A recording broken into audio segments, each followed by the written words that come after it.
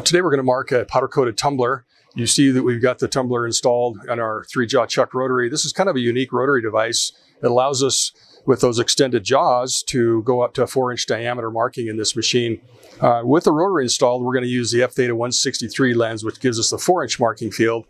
So we've got the rotary installed. I'm just going to go through a focus function. You can see that we've got the red dot pointer here, the crosshair. So I'm going to raise the Galvo platform up until that red spot intersects the center of the crosshair.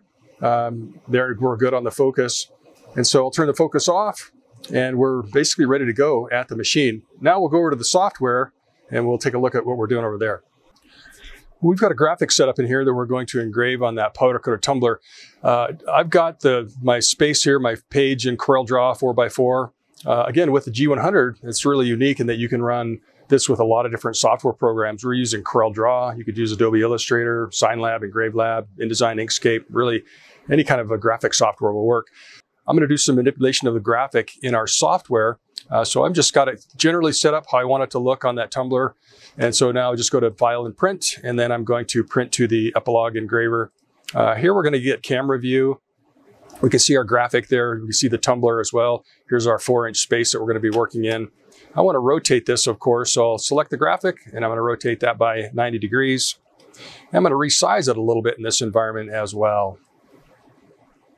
I'm going to use our center engraving feature here. So that looks pretty good. I like the look of that. I might move it up a little bit. So once I got the graphic located where I want, I'm going to go into the Advanced tab. I'm going to select the rotary on. Here I'm going to put in the diameter of that tumbler. This one's 3 inches.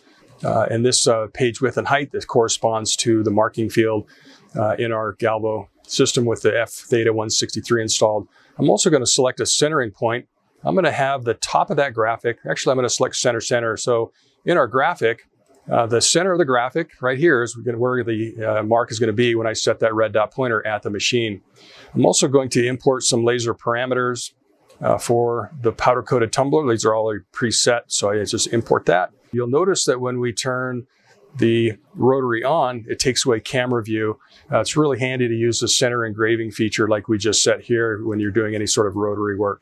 And then we'll need to, again, select our location at the machine. So I'm going to print this over. I'm going to give it a name. I'm going to call this Indian.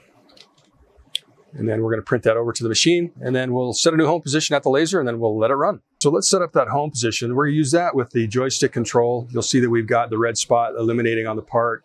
And I'm going to move that over to where I want that to be the center of my graphic. That looks pretty good there. I'm going to hit centering point on the display panel and then done. And then we're ready to run the job. So we'll just get it going here. Hit the start button. The door is going to come down and then the job's going to start.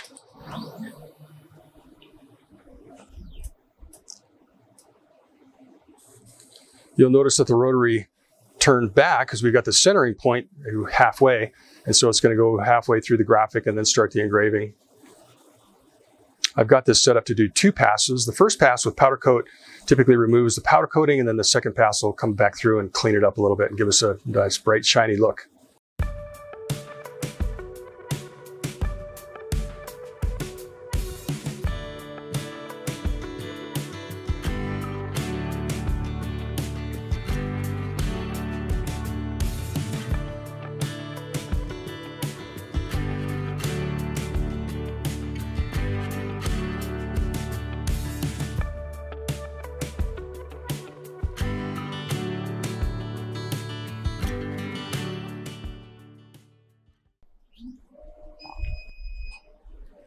When the job finishes, the door automatically opens. And there's our engraved part. I'm going to rotate this around so you can see it a little bit better.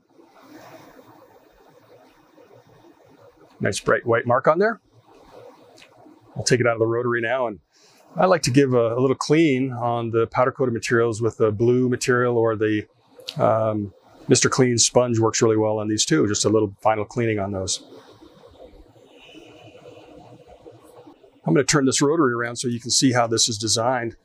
Again, the long jaws on here allow us to accommodate up to 4-inch diameter with this. So these pins in here you can remove and then replace to different distances to accommodate different diameter parts. This rotary is kind of unique in that we can remove this head and install a ring rotary device in its place. This is really nice for engraving on the inside or the outside of rings. This has a spring-loaded mechanism that allows us to fixture on the inside of the part or the outside of the part. We'll show this in a subsequent video.